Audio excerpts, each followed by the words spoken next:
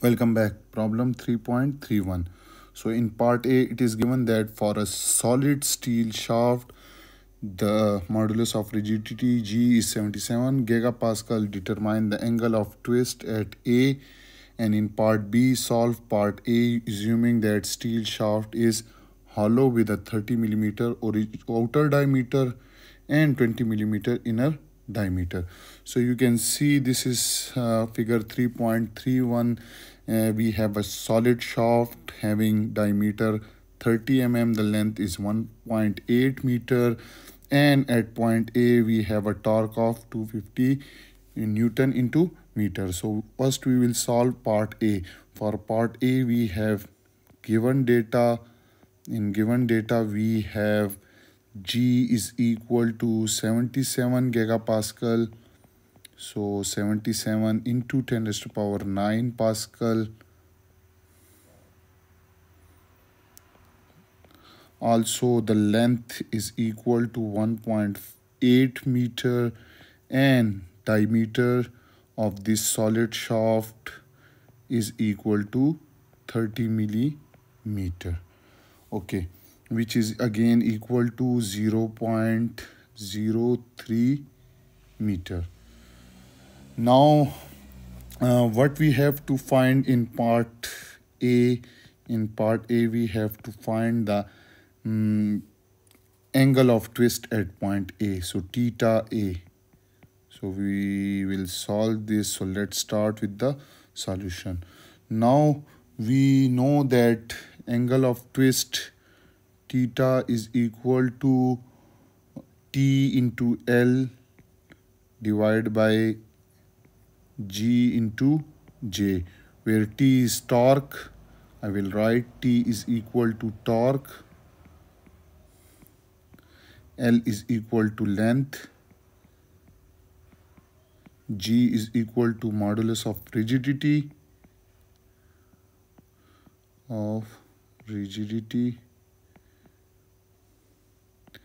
and J is polar moment of inertia. Polar moment of inertia. Okay, so we have this torque. T is also mentioned over here. T is given as, I will write it, torque is equal to 250 Newton into meter as well.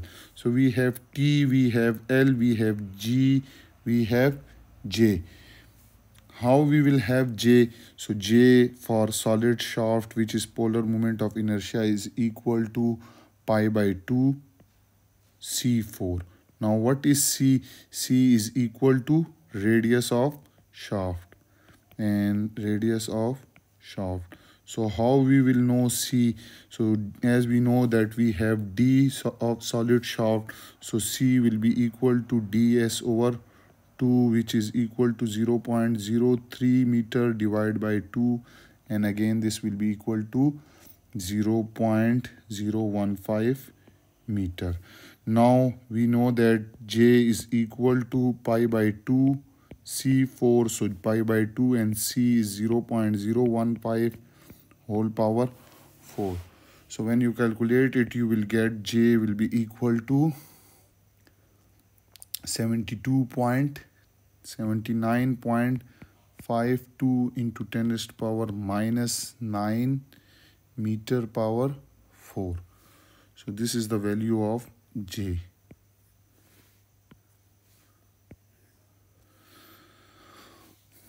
Okay, so what we have to do is that we have all these values, so you can put it in formula. Theta is equal to T into L divided by G into J, and theta at point A.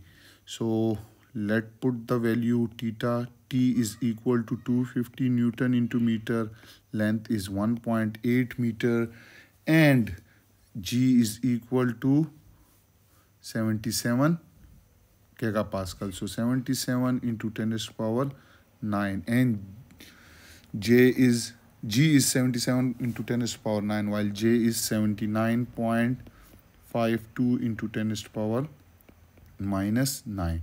So when you calculate it, you will get angle of twist at point A, which comes out to be 73.49 into 10 raised to power minus 3 radian. Now this is in radian and we want to calculate it into degree. So we know that 2 pi radian is equal to 360 degree. So again 1 radian will be equal to 360 degree by 2 pi, and that comes out to be 180 degree divided by pi. So I will write theta A is equal to 73.49 into 10 raised to power minus 3, and instead of radian I will multiply 180 degree divided by pi. So when you calculate it, you will get theta A in degree, and that's come out to be 4.21 degree. So this is the answer of our first part. Now we'll move towards second part, and in second part what is to find solve part A, assuming that steel is hollow with outer diameter 30 and inner diameter 20.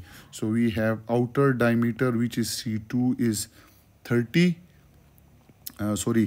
Diameter is 30. Here I have written. So we have D2 is equal to 30 millimeter, and D1, which is inner diameter, is 20 millimeter. So again you have to find angle of twist when at point A when the shaft is hollow. Okay, rest all the data will remain same. So we know that C2 will be equal to D2 over 2, and that will be equal to 30 divided by 2, and that is 15 millimeter, and in term of meter it will be equal to 0.015 meter. Similarly, C1 will be equal to D1 over 2, and that is equal to 20 over 2, and that is 10 millimeter, and in meter it is equal to 0.10 meter. Now we know that theta A is equal to T into L divided by GJ.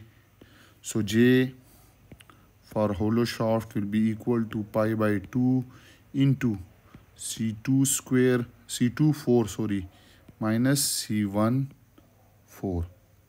You can put the value pi by 2 into C2 is 0.0154 minus C1 is 0.010 power 4. So you will get the value which is equal to 63.81 into 10 raised to power minus 9 meter power 4. Okay, so this is the value of J. You can put it in this formula. Clear, all the values are present. So we will move toward theta A is equal to T is 250 Newton into meter. Length of shaft is 1.8 meter, that is mentioned, into 1.8 divided by G is 77 gigapascal. So 77 into 10 raised to power 9 multiplied by J is 63.81 into 10 raised to power minus 9.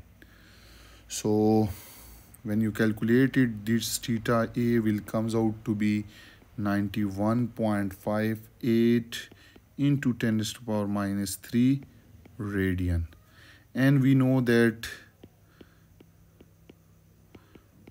1 radian is equal to 180 divided by pi, 180 degree divided by pi. Clear? So theta A in term of degree is equal to 5.25 degree, and this theta A is for hollow shaft. Hollow shaft of same length.